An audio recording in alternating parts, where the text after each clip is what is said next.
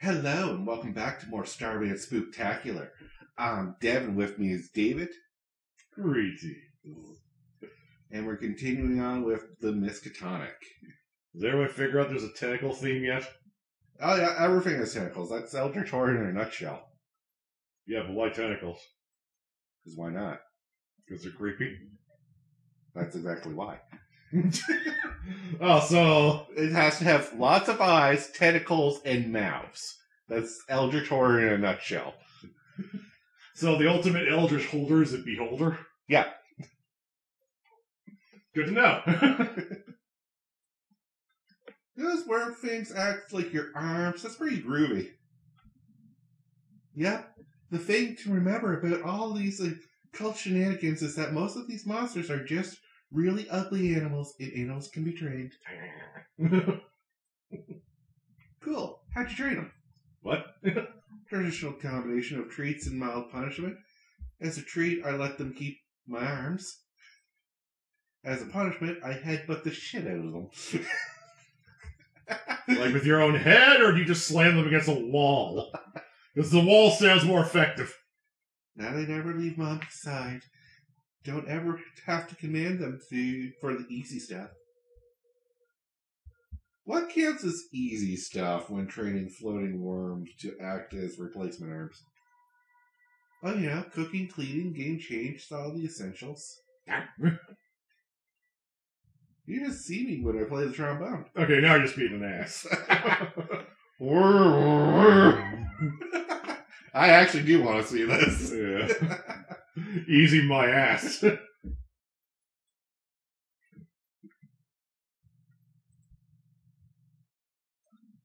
Varlam Nikdovich. I cannot say this. Varlam Nikovich Merogolian. Thank you. That just rolled off the tongue with you. I may have fucked up the last name, but Yeah.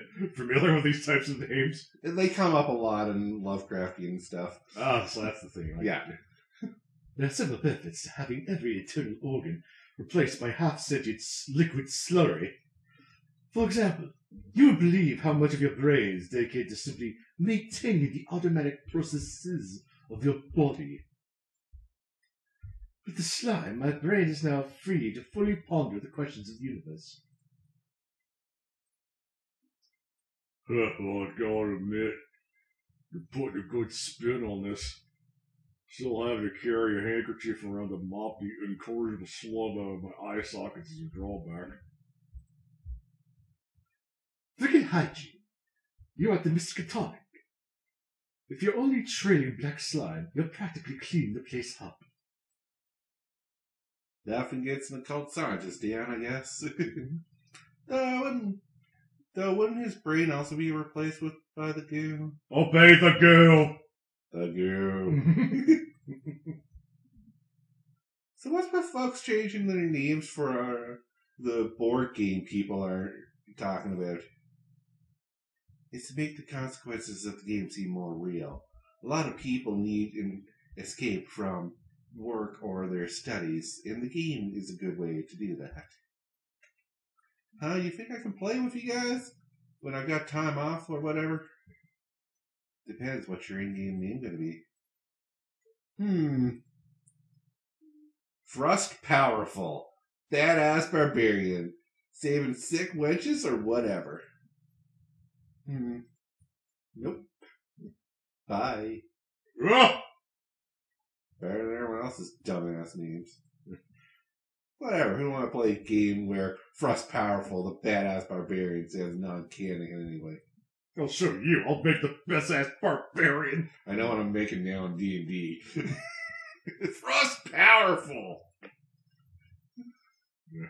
And then their teammate, Thunder McFisterton. I tried. Oh, that'd be a monk. Thunder McFisterton. Okay, thanks. Good afternoon, Charlotte. Are you ready for your first assignment? Sure, lay it on me. Excellent. The Miskatonic has small research outposts located all over the world, dedicated to collecting and relating occult data back to the university via radio. One such outpost is in New Orleans, where you'll be going. Okay, what happened in New Orleans? We're not sure. Our researcher is supposed to relay daily radio messages back to us, but hasn't checked in for several days. Your task is to go to the outpost and knock on the door. That it? Yes. If he is there, ask why he hasn't been relaying data. If he's not, return and tell us. Okay, so confirm he's alive. Find out why he's not doing his job. Otherwise, assume he's dead and come back. Got it. That's it? Knock on the door?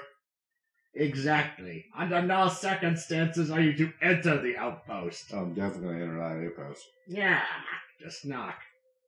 And leave. Okay, so how do I get there? Oh, right. Yeah. Also, do never go in the outpost. There's nothing incriminating in there at all. Yeah. Can't stress that enough. Do not enter the outpost. Oh, crap, Johnny. So after a few, disasters, the government demanded that the Miskatonic experiments be completely sealed off from the outside world. As a result, every outpost in the country is interconnected by these tunnels. Help stops transporting creatures running off into the wilderness, see? Spooky. So I'm walking to New Orleans? Oh, no, of course not. You'll have a driver.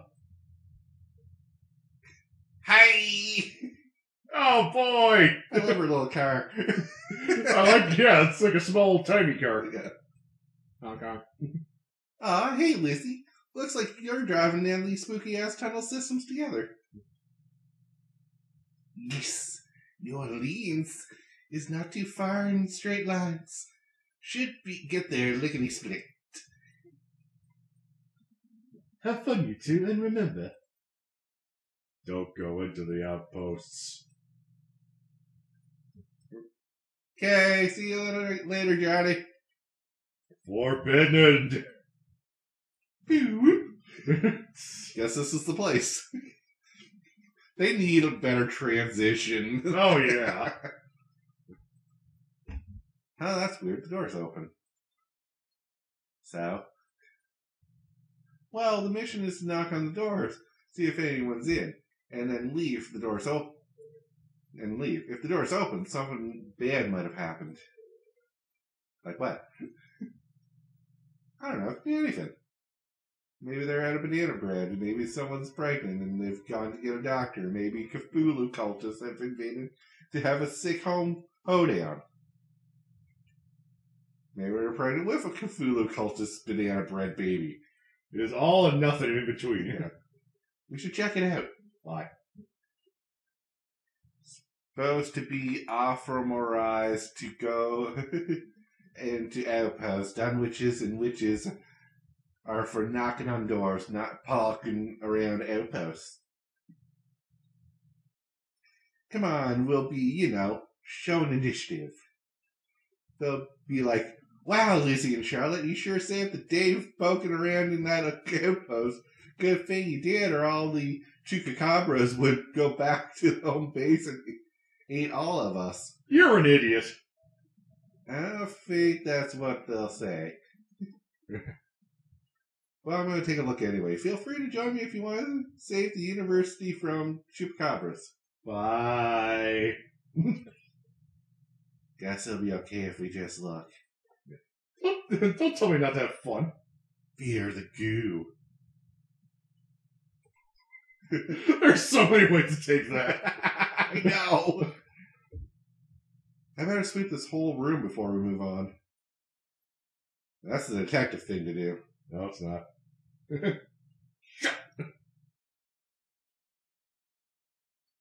Huh. Fear the goo. Written in goo. What good goo should I be fearing? Should I fear the goo sign is written in? Maybe it's peanut butter. Humans are Allergic. Yeah, that was a hard one. I know, it's amusing how she says it. Yeah. Humans are allergic, right? Only the ones who hate deliciousness. Nope, I think it's a warning about the same goo it's written in. Can't be that dangerous then if the warner preferred using it over, a pen. Maybe he has no pen. Maybe the pen is goo. Maybe he's just the goo. Maybe that's why he was so afraid. Because of pen goo. That was a horrible penguin. Guess there's only one way to find out. Let's keep going. Let's hope there's no nightmare-inducing walruses in here. Hello, if you're a nightmare-inducing walrus, you gotta tell me. God damn it. Right. So the only thing you really do in these rooms is click on the circles. Okay. That works for me. Yeah. Yeah, you get a day off. Yeah. That's a lot of goo. Watch out for the goo. You think the extraction facility has something suspicious about it with the goo bottles around it? Maybe. Shitballs. The door's locked. So there might be goodies inside. Eldritch goodies. Look, it says there, extraction facility. This must be where they were getting the goo. We gotta get in there. I like how she went from investigating the goo to I want the goo. Yeah. Why? Because if someone tells me to fear something, I like to know exactly where that something comes from and how to punch whoever made it in the head. Whoop some ass. Besides, it sounds exactly like something that the hottest new cult detective team in New Orleans would do, right? Solving some sick mysteries. Okay. I love Lizzie. She's my favorite character in anything. Oh, it's just so easy to convince. Yeah. She is literally like Gurr, but like a little bit smarter. Yeah. And so just less a kid. What? So just a kid. Yeah. Okay, I like doing crazy shit. Yeah. Okay, you convinced me. You only have to say like 5 more words. Yeah. Come on. All right. Looks like a syringe. That's a beefy-ass needle hole thing, too.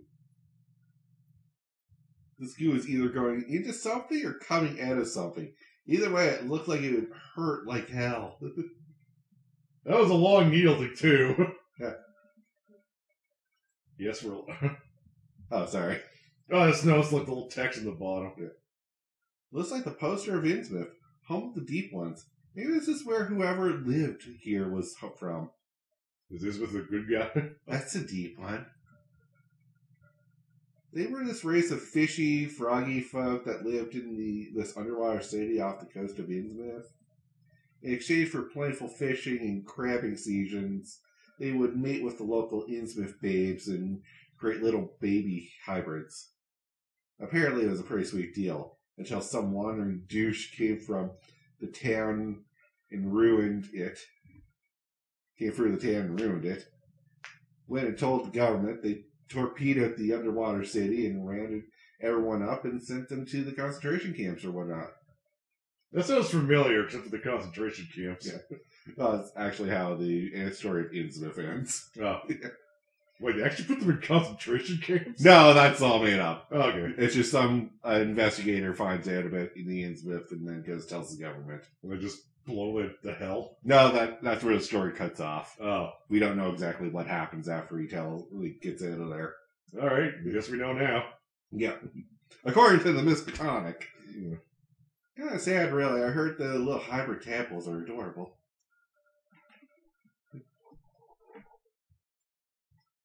They were allowed a small number of personal effects on site, easier just to let them have their little trinkets than to enforce contraband rules, and the occasional knife in the gut for a supervisor was seen as an affordable expense. I like that description. Yeah. Some sort of manifesto. April 9th, half a gallon. His name was Daniel. You stepped on him a while ago. Oh my god! April 10th, 2 gallons. Told me to give her locket to her lover. April 11th, 1 gallon. He was still alive. What have I done? Goo, that's what you did. And then it stops. Huh.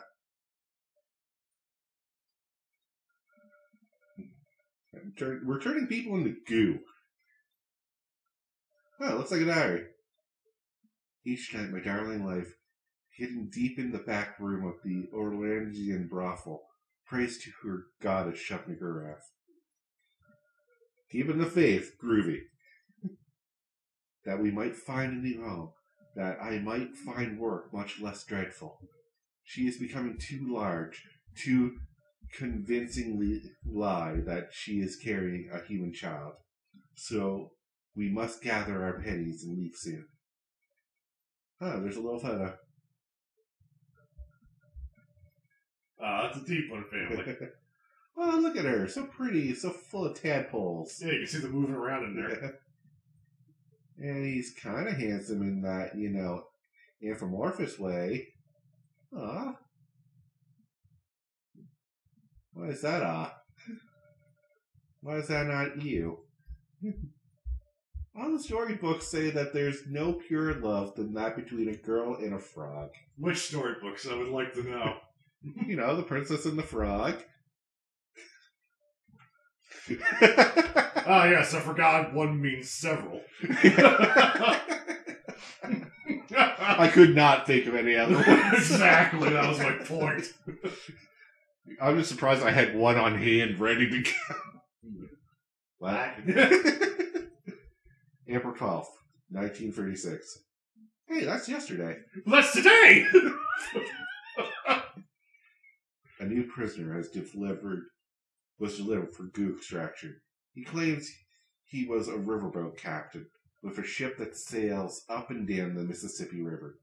He claims that there is a deep one refugee situated in Minnesota, wherein my people live and thrive, hidden from the university's horrific testing and the government's terrible camps. I shall rescue my beloved tonight, under cover of darkness, and we three shall make for Minnesota. I'll miss the radio call-in, and they'll send someone to investigate my squalid concrete prison, but we shall be long gone. It looks like the university was keeping this feller against his will, using him to extract goo from out folks. But why? Oh my god, they're destroying the deep ones. Maybe we should ask him. No way, if the university is as evil as this guy says they are, we best keep our mouths shut and do a little independent investigation. We gotta find out what this goo is, what they're using it for, and why they're being such bastards. Well, she goes to the flow pretty well. Yeah. Not for holding delicious pastries. Thanks for telling me. Yeah. Every outpost, no matter how small, no matter what research has, had to have had a holding cell. The topics we study at the Miskatonic have an alarming rate of contagion. Well, first day in the job, I found out the place I work at had a bunch of assholes. Well, another Thursday. Yeah, that's me at the call center. Yeah. Fucking shit on my dick. Another goddamn locked door. Yeah, it's almost like you're in a survival horror. Yeah, so unlucky, Charlotte. You look angrier than you should be. Sorry, the concept of, privacy makes witches a little testy. Oh, does it now? No. Whatever, let's find ourselves some keys and F this locks up. Nobody tells me where I can't go. Damn it. Damn it. The wee ones could be manipulated in ways humans couldn't. They had what the brains call a deeper emotional intelligence than us. They would cry at the simple concept of tragedy. So too, frightened them with their own was viciously effective. Yeah, never knew that about the deep ones. Me either.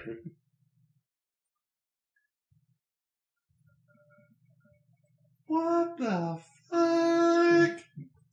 Say, what? Are those super rare Dead Randy monogram art covers? How did he get these? These are like ultra banned all across America. We gotta take these. Holy shit, they're rare! What? Dead Randy, the sexy necromancer. It's this cute little incubus that runs around saving zombie girls after the world ends. Yes, that's a plot of something. And then boning them. The story was written by my first cousin dead mother, Agnes. G. Williker. G. Williker. G. Williker. It's a story of how this succubus girl, this purple girl here, wants dead Randy all to herself. But while they're all mutual, dead Randy gets sad that he's not boning mad dames. And him and the succubus girl learn that love should be shared with everyone, not saved for individuals. Yeah, she learned this from, like, this story from the Orient called Hanti. It's adorable. Why humans ban it? Sex. Same reason they ban everything. Folks are getting too cheerful. Promoting cultist ideology, they said. Not sure how love everyone you can and don't be a douche is considered the same as, let's get Cthulhu to F up the world, but whatever. Yeah. What would a cult do that's evil? Plus, I guess Dead Randy's pretty rampant in these series. Hard to get that love everyone message across in the story about a nymphomaniacal blue midget without getting, vigorous. Oh, they're just racist. But the message was so awesome. Completely true to our cult's mantra, and everyone in the Chesapeake thought us witches were pretty groovy after these stories came out. Preach love and compassion, and for the universe offers neither. They put that as our town motto after Miss Agnes wrote these series. Come on, we gotta have the hard copy somewhere. The girls in the coven will shit their minds when they hear what I found. Can't help but feel like you're kind of biased here. I also can't help but feel you lost the plot somewhere. Yeah, Lizzie knows. Yeah, Lizzie's just like, I'm just gonna keep shutting up. The more I talk, the more she fucking keeps going. Yeah, the more stupid she'll get. I need her to get the focus up. So, we'll have to call it here. If you're more interested, let us know. We'll continue on, but until next time, have a good one, guys. Buy the game. See your neighbors. Actually, I think this is still on Steam, and it's very cheap if you guys want to check it out yourselves. Buy it! We're not promoting it or anything. No, just a suggestion. Alright, have a good one, guys.